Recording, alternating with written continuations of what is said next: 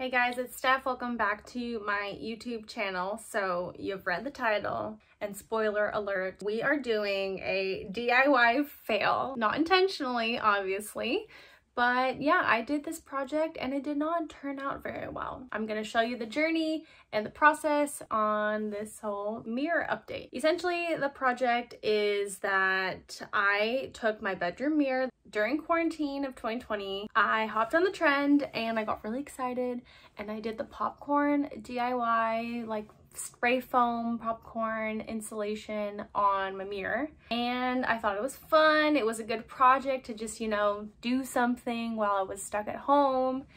And now it's been a few years and I'm kind of over it, so I thought maybe I'd give it an update. You know, I can carve it down, give it like a nice square shape, put some plaster on it, maybe paint it to add some color. So I did that and it did not turn out very well. I made some mistakes and I will talk about those at the end, but I'm not really recommending this project because it took forever. It was very time consuming, it was very frustrating, and yeah, it was just overall not fun. I'd say buy a new mirror if you're in the same boat that I am. Nevertheless, I'm going to show you the journey of this whole makeover, and you let me know what you think. I can live with the end result. That doesn't mean that you should. So here we go. This is my DIY fail. Enjoy. Let's get this project started. Using this carving knife that I found at the hardware store, it's for drywall, but I thought it would work just fine, and what do you know, it did. This was probably the most fun part of the project. It gets less fun as I went along. I went around the entire frame, I went on the inside, on the outside, just trying to get it squared off and nice and even. Of course, that did not work. I did not get it nice and even, but it was fun and very satisfying to see all of this foam carved like butter. You can see there's like a lot of little pockets, a lot of little holes, because of course this was the popcorn style foam, so it's not even, it's not perfect, but I'm just trying to get it so there's as little amount of holes and gaps as possible. I just carve and carve and carve and keep carving until I'm happy with the shape.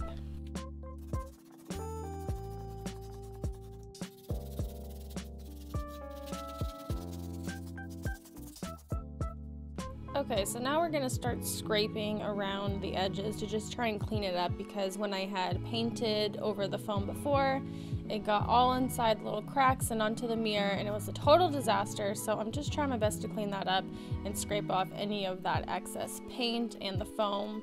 And then I'm giving it a light sand. Make sure you guys are wearing a mask anytime you do any type of sanding, because you don't want any of that crap in your lungs. It's always good to watch some show, listen to a podcast, which is what I was doing, listening to podcasts, watching shows the whole time.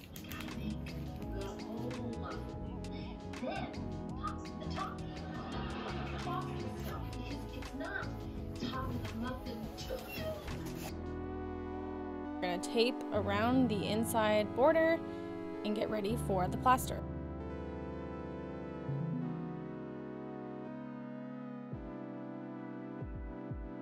We're putting on the first coat of the joint compound, and this is just a base layer, just trying to cover up the main portion of the foam, and I'm not worried about getting it too even because I'm going to do another coat.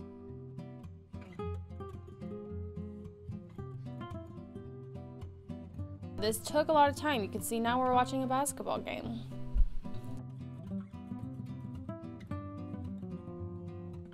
I'm just using a small, like 2-inch spatula to spread along all of the compound, getting it in the nooks and the crannies, trying to scrape off any of the excess. It's a challenge. It's not a quick process. This probably took me hours to do, like literally hours. I cut it back as to not bore you, but this is what it looks like at the end of the first coat.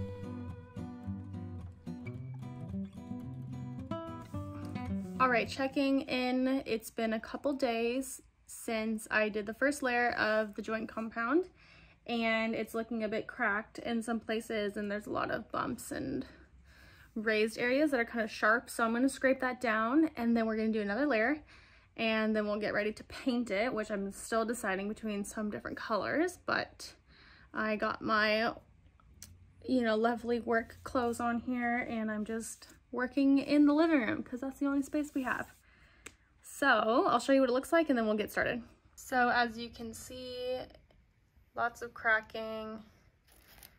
These pieces I need to scrape down, like right there.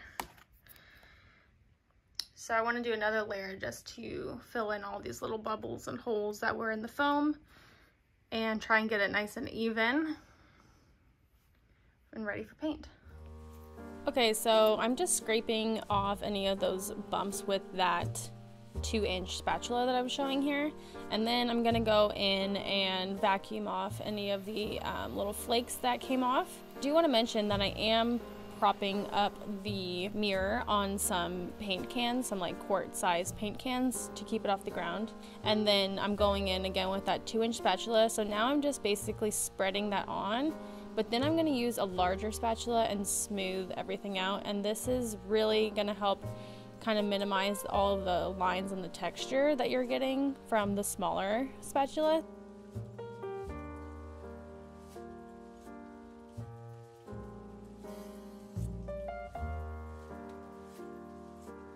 Now this has to dry for 28 to 48 hours, which I did do that. And we're trying to get ourselves prepped and ready for paint. So I'm sanding down using just like a medium grit sanding block that I got at the paint store. Of course, wearing a mask, always protect yourself. And I'm just going in with some primer. I'm using, I think it's 123 Bullseye primer, something like that, just to seal the compound and give a nice prepped surface for the paint. Let's talk about the paint color. I was unsure of what color to choose. I did use the Sherwin-Williams app.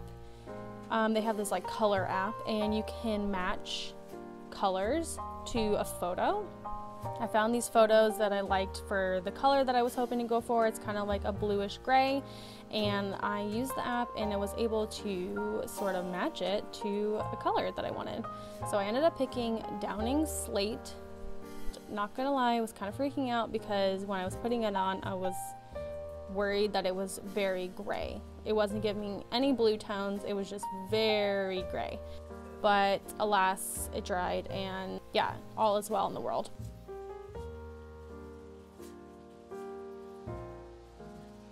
I did do 2 coats.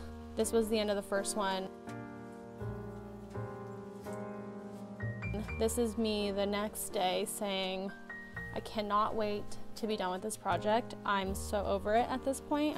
I'm very frustrated with how long it's taking. I'm gonna do another coat, but I'm not going to show that because you don't need to see me paint the thing all over again. I would instead like to show you where it all sort of went downhill for me. So in the next clips, you'll see me having a minor meltdown about how poorly this turned out. So I hope you enjoy. Like, I'm kind of worried about the way this is gonna peel off. Oh no. Is that the paint peeling off? Yeah. This one's pretty thin. Oh no!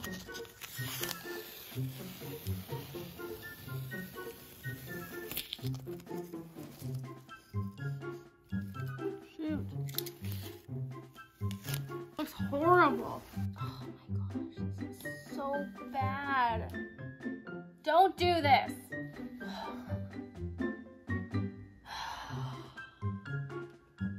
It looks so bad.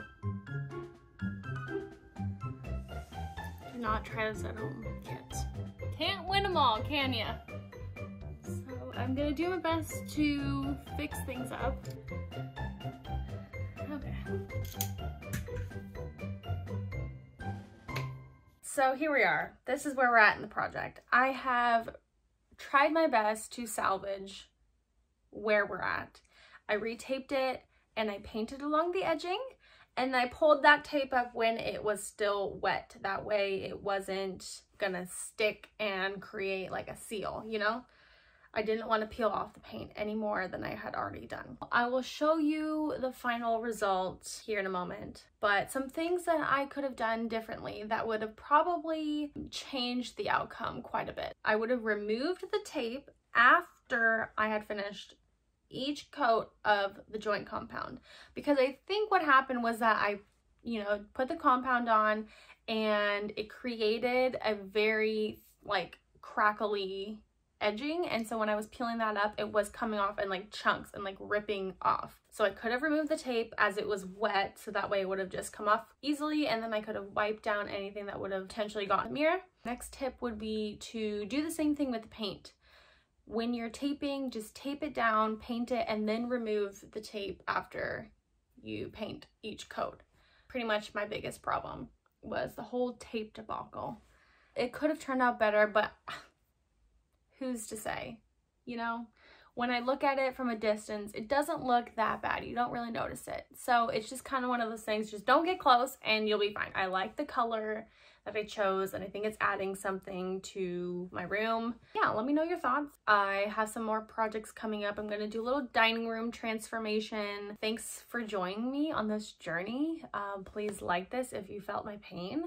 Comment down below what you think, and I'll see you in the next one. Bye.